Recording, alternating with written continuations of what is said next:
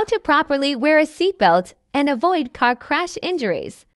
In unrestrained driver, injuries of chest from steering will include rib fractures, pneumothorax, hemithorax, which can lead to death. Facial trauma can cause craniofacial fractures leading to compromised airway and death. The blunt trauma to knee causes posterior cruciate ligament tear.